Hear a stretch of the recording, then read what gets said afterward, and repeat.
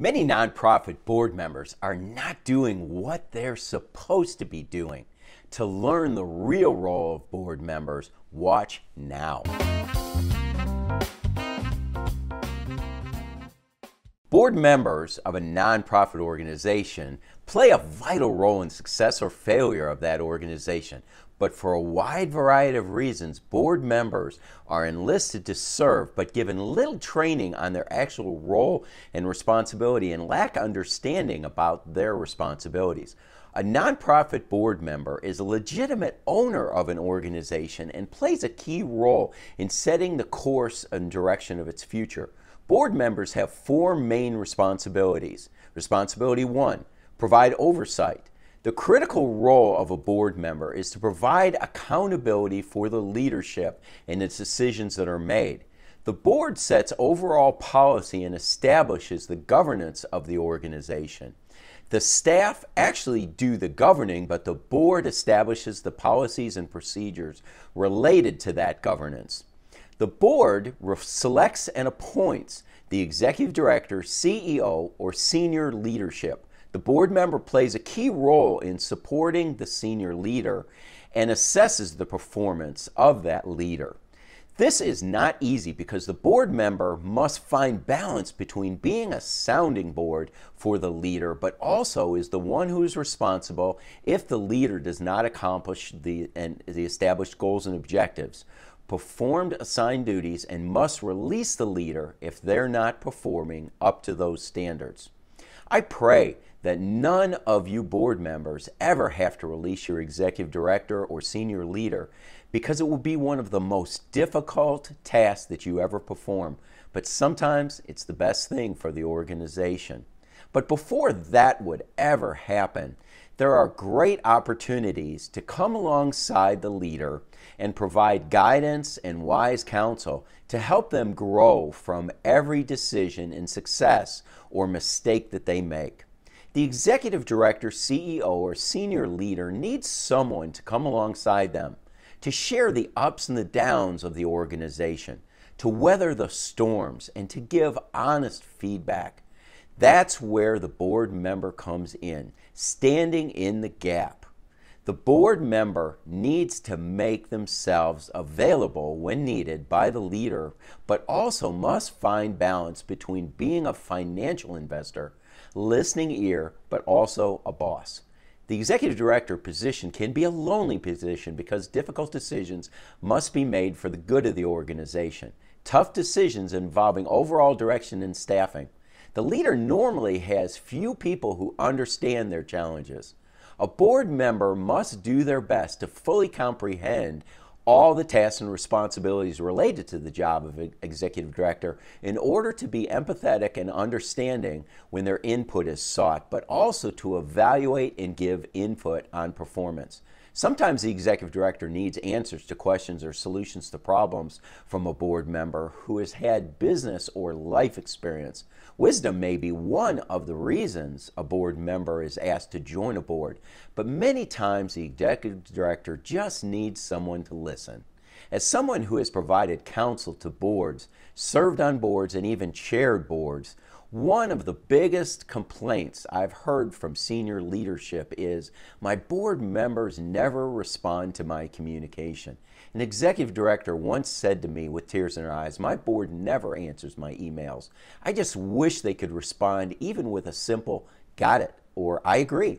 That would be a great comfort to me, but I get nothing. No response can be discouraging to a leader.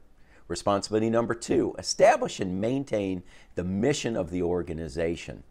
The board must help create, establish, or update the mission statement of the organization and work to keep the organization on track or on mission. Staff can get so sidetracked putting out fires that they never focus on accomplishing the things that the organization was created to do. The mission statement is sort of a plumb line for an organization. It's the role of the board member to keep asking the tough questions related to what's being accomplished and how they relate to the mission of the organization. It's important to continue to clarify the mission to ensure that it's clear to the other board members, to the staff, and to the donors or constituency. I can't tell you how often I've asked for the mission statement from all parties individually and gotten different mission statements from each.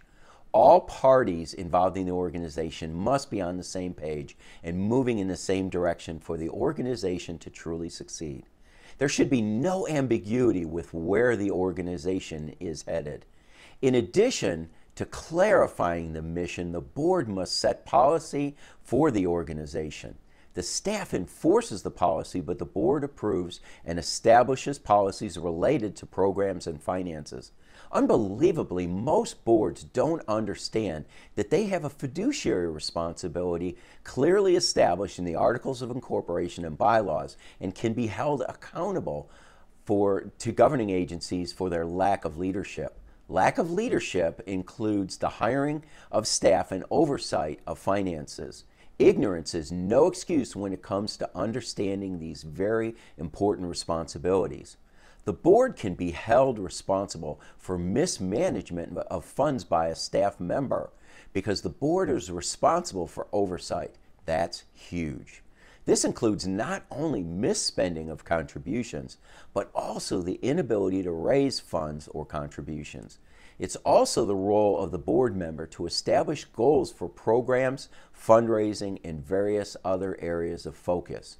Some may fear that this gives board responsibility to micromanage the staff, but it's not the role of the board to accomplish the goals, just to play a role in establishing those goals and empowering leadership to achieve the goals.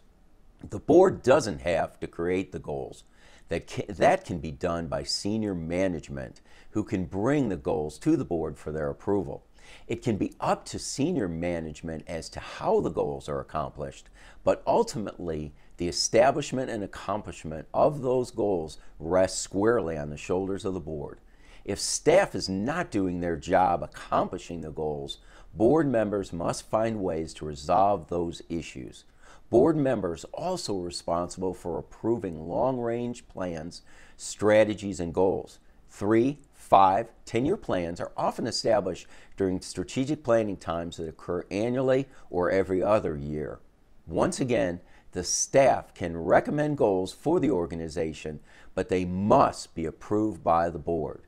Responsibility number 3, relationships. The board must take the lead in establishing positive relationships, both internally and externally. When referring to internal relationship, that means with staff and volunteers, while external relationships means the general public. A board member must understand the workings of the organization well enough to be able to promote and to defend it. The need to understand their role as a spokesperson for the organization means communicating the mission, vision, and values, market and sell the organization when the opportunity exists, and even defend the organization when it's needed to donors, the media, or government or other oversight agencies. A board member should understand their role in fundraising and be willing to thank donors, promote the organization with current and potential donors alone or with the executive director or senior leader, or cultivate relationships with both. Responsibility number 4, a strong grasp of the financial position. A board member should know their fiduciary responsibility and take responsibility for financial well-being of the organization by assuring the integrity of financial management.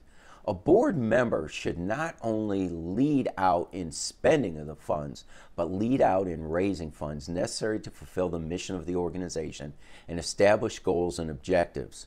A board member should not only meet with donors to help raise funds for the organization, as mentioned before in the relationship responsibility, but they should determine standards such as the percentage of fundraising and administrative costs and expenses. As you can see, a board member is more than just a caretaker or active observer of the organization and its operations. They can't sit on the sidelines while the staff play on the field, and they also can't be a rubber stamp for decisions made by the leadership. They must take responsibility for the workings of the organization and be active participants in the decision making. I'll talk more about the specific role in fundraising in future videos. The responsibilities associated with being a board member of a nonprofit organization should be taken very seriously and should not be ventured into easily. Too many members take lightly an offer to serve, and the real responsibilities should be accepted now. If you found this video helpful, let me know by giving it a thumbs up. And if you wish to watch future videos on this channel, hit the subscribe button and click the bell to be notified immediately of the next release. Also, post a comment below if there were things that you especially liked or if there were topics you'd like to address. For videos similar to this, check out the video or playlist listed above. To watch other videos related to nonprofit fundraising, go to our channel, Development Effectiveness Strategies. And as always, I wish you the best as you strive to increase your income and reach the goal of becoming fully funded. Thank you.